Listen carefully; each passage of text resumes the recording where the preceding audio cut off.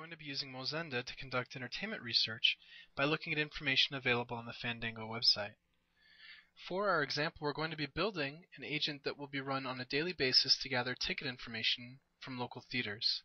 And we're going to be looking specifically at the information available about 3D films, so that as we run the agent over time, we'll be able to track the pricing and the adoption of 3D films by our local theaters. To get started, we're going to start a new agent from the Fandango homepage. And we're going to enter our zip code in their Find Theaters search box.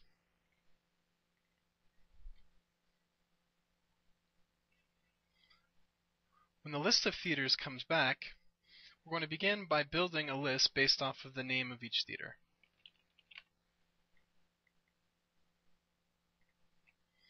And we want to make sure to add a list pager so that we see all of the local results. From here, we now want to click into the details page of one of the theaters.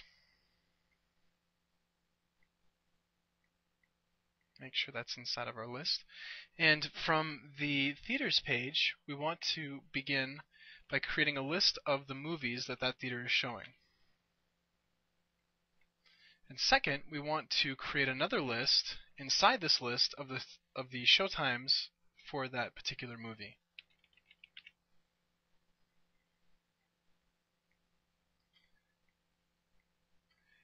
Now that we've done this, we're going to edit the showtime, refine the captured text, so that we're only getting the numeric time that's being recorded on the Fandango website.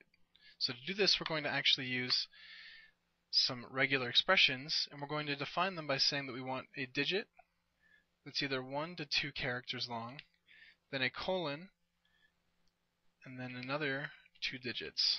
And that should cover all of the times that Fandango has on their site. Now, in the event that a theater has showtimes that are still available,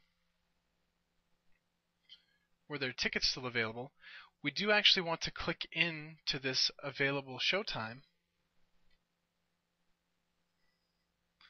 and we want to capture pricing information about that showtime. So to do this, we're going to build another list, this time based off of the ticket type. And we're also going to capture the ticket price.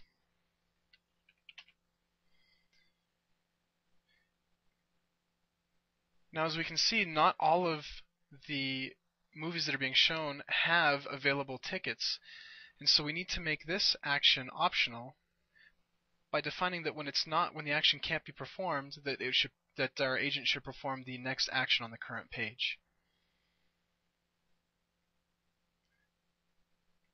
We've now completed our agent, and so we want to go and save the agent.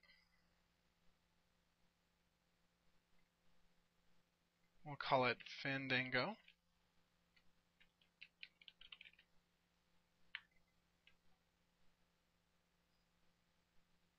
And we'll choose to run the agent now.